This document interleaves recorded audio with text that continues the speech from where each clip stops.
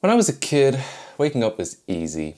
Not like now where it's a whole process of preparing for existence. But when I was 10, I could bounce right out of bed at 6 AM and get plenty of Pokemon Blue playtime in before school. And sure, I only had to get out of bed because the damn thing had no backlight, but I still have a lot of great memories about that.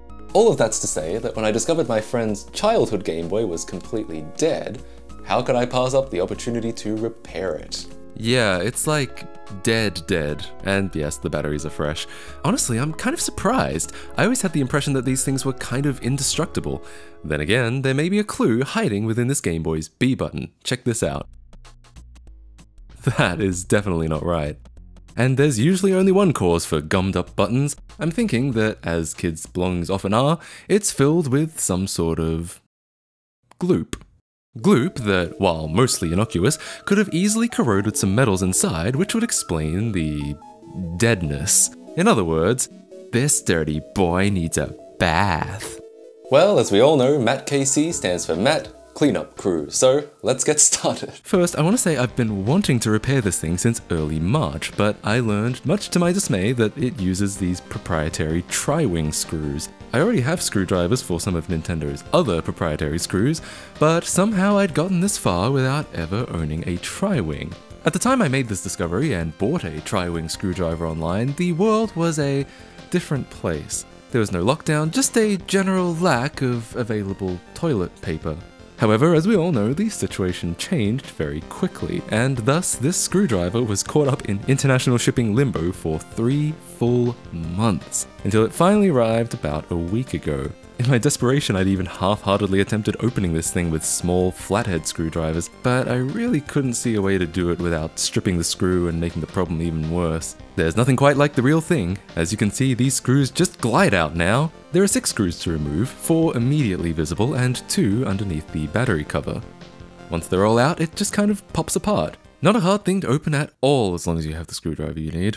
Immediately, I noticed this brown glob on the back. At first, I thought it might be some kind of grease, since there's also a little on the volume wheel. But I decided to look at some other Game Boy Color disassemblies, and everyone else's metal shielding was clear. So, assuming this isn't normal, this might be our first appearance of the aforementioned gloop. And just as I had that thought, I saw just how much it had spread to other parts of the back casing. In fact, looking even closer, there were even some tiny ones on the board. If this is all the same stuff, it seems like it was pretty prolific. However, besides those splotches, it's actually, for the most part, remarkably clean. No dust, no dirt, just splotches. It's time to go deeper, which means removing the power switch, IR lens, and display cable, which I use a screwdriver to pull out so it wouldn't get damaged. Next are 3 suddenly standard Phillips screws. Yeah, after all the trouble of getting a tri-wing screwdriver, you don't even need it anymore once the thing is open. Thanks Nintendo, very cool. After that, the board should just lift out of the case and... Oh dear. Whatever that gunk was, it just wreaked havoc in here.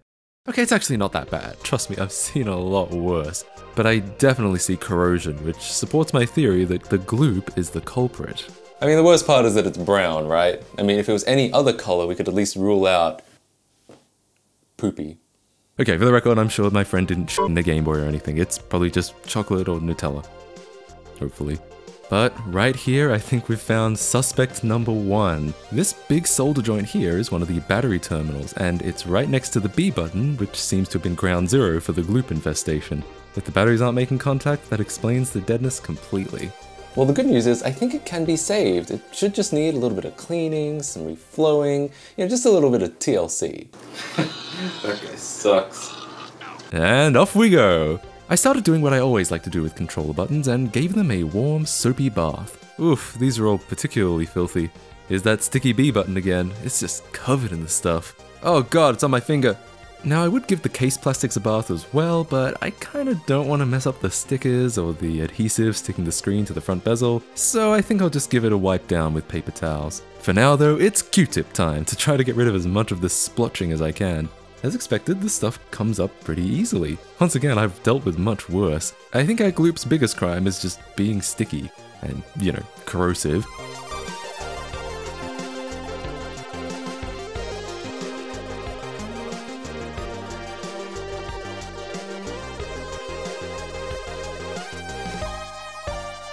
After about 30 minutes, I eventually got as much of it cleaned as I could see. Compared to how it looked before, it's so much better.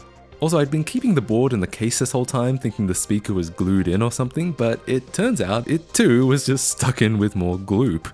Damn.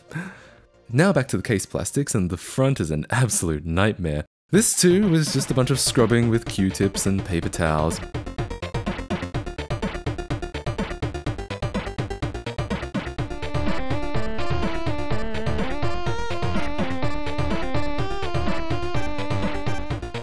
But eventually it all came off and this was the end result. I guess I'm just lucky that whatever this stuff is pretty easy to clean. Now for the back plate, which is thankfully a lot cleaner than the front. Indeed, that shiny metal plate is not supposed to have splotches on it, and they came off as easily as any of the others. But there was a faint yellow mark that didn't seem to clean off at all. I'm gonna say it might have been that way from the factory though. Either way, it's clearly pretty faint and not that big of an issue. Alright, that's pretty much everything cleaned, but it won't work yet until we address these corroded joints. I decided to start with my prime suspect, the battery joint. It had just gone completely black. Here goes. You'll have to forgive the mediocre solder work here. I thought the connector was shaped a little differently, and as you can see, even when I did get it to reflow, I wasn't particularly happy with it. Don't worry, I'll fix this up later. For now, I was curious whether this had actually made any sort of difference. So I used a multimeter and it was picking up continuity between the battery terminal and the solder joint. Unfortunately, no change. Still just as dead as before. And if our solder joint is continuous with the battery, it seems like our problem might go deeper than just this joint. But I wanted to redo it anyway, so I did. I desoldered with solder wick, and the terminal itself actually didn't look so bad. Just a little corrosion on the end, which I scraped off manually. While I was here, I reflowed other pins that were corroded but less so, and I was clearly so excited I didn't realize my hand was blocking all of the action. My bad. I did the negative battery terminal, and some of these pins at the bottom for the DC input. This is where you could plug in an external power adapter and run your Game Boy off the mains instead of from batteries. Not sure why you'd want to do that, but you can. The battery traces do seem to pass through this area at the bottom, which I believe is so that the DC input can disconnect the battery power when something is plugged in order to prevent damage to the batteries. As such, this seems like our next suspect. These joints are also not great looking because I was kind of rushing just to try stuff, but I'll fix them up later too. After reattaching the positive battery terminal and reflowing all of those, I decided to try it again. And nothing. Still nothing. No LED, no sound, no nothing at all. I was starting to get kind of stumped actually. I was so certain that these were the prime suspects, but they didn't seem to be getting me anywhere. I was particularly concerned that the LED still wasn't lighting up. I felt like if there was any power going through this thing at all, the LED at least should be lit up. Considering it's got a DC input, I was wondering what would happen if we bypassed the battery entirely. The Game Boy's DC input, much like the batteries, brings in 3 volts, so I set this external power supply to that and soldered it directly into the circuit. While it was off, of course. Alright, let's have a look. What? Woo! Holy shit. It's alive! Just seeing this red LED after all this time was enough to truly blow my mind. I had to plug in the screen to see if it was truly working. Look at that! Dude, sex is good and all, but have you ever brought a Game Boy Color back from the dead? This was really good news. Not only is the CPU not fried, this indicates that all of the important components are working absolutely fine. So, I thought I'd ruled out the battery terminal since I was getting voltage from the batteries from the joints, but maybe I'm being proven wrong here. I know there is still some corrosion around the edge of the pad, but I'd kind of assumed it was inconsequential since the traces didn't seem to go there. Well, under the assumption that the DC input is linked in with the battery terminal, I decided to check for continuity between them. And indeed, I was able to confirm continuity with the negative battery terminal and DC pin, but suspiciously not the positive ones. In fact, the positive battery terminal wasn't continuous with anything. I looked at a schematic somebody had written up. I'll admit I'm not great at reading these, but this is the positive battery terminal. It connects to the circuit shortly before the power switch, which makes sense. Effectively, that makes this the main entry point for power in the Game Boy Color. And as such, the positive pin on the DC plug also connects here, though it also passes through a number of extra components beforehand that I think are for filtering out mains interference. But knowing that the DC plug works flawlessly, we can essentially rule out any of these components being the problem. So what else could be the problem? Well, nothing really. There's nothing to fail between the positive battery terminal and the circuit that we've already confirmed works. And knowing that the joint itself connects to the battery, well, it has to be the pad, the part that connects this blob of solder to the rest of the PCB. I desoldered everything once again to see if there was anything I could do. The multimeter showed the bare pad was still not continuous with anything. Honestly, it's still hard for me to figure out exactly what's wrong. Even the corrosion around the edge doesn't feel like it should be that much of a problem. My only guess is the corrosion was so bad it ate away at the traces or maybe even underneath the pad, something that I'm obviously failing to see with the naked eye.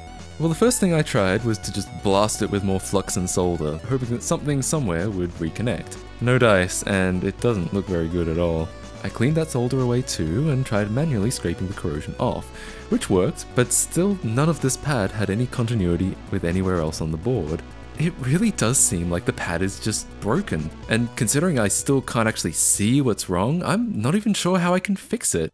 So I finally decided, f the traces. I don't want to mess with them. If the PCB isn't connecting the battery to the rest of the Game Boy, why don't we do it ourselves? I looked at the schematic again, and that main power entry point where the battery connects in appears to be between two components called EM7 and EM6, and here they are on the board. Evidently, the PCB's traces aren't getting the battery power here when they're supposed to. I checked and there's no continuity between them at all, but we can fix that. I soldered the battery terminal back in and, trying to be as neat as possible, ran a wire from the terminal straight to EM7.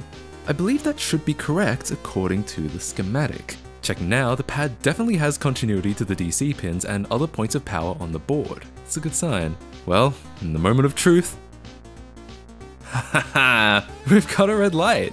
Now, I have to admit we would be hearing sound right now, except for the fact that I was moving around the board so much that these speaker wires actually broke off. My bad.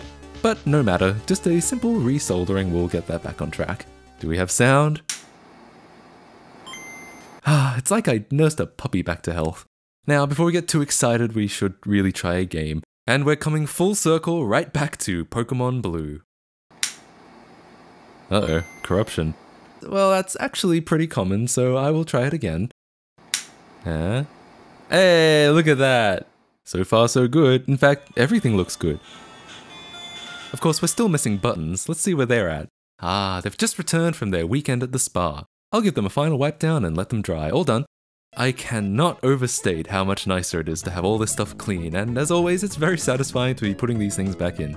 Now, before we close everything up, I'm gonna finish my reflowing job. You didn't think I'd leave all these corroded pins like this, did ya? Even though we've confirmed it all works, I'll feel a lot better, and I'm sure you will too, if we can get all these pins looking nice. For each of them, I desoldered what was left, cleaned them all up, and applied some fresh new solder.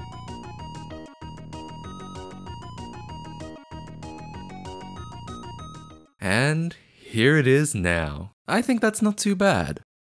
All that's left is to put it back together and reminisce what it was like being 10 years old once again.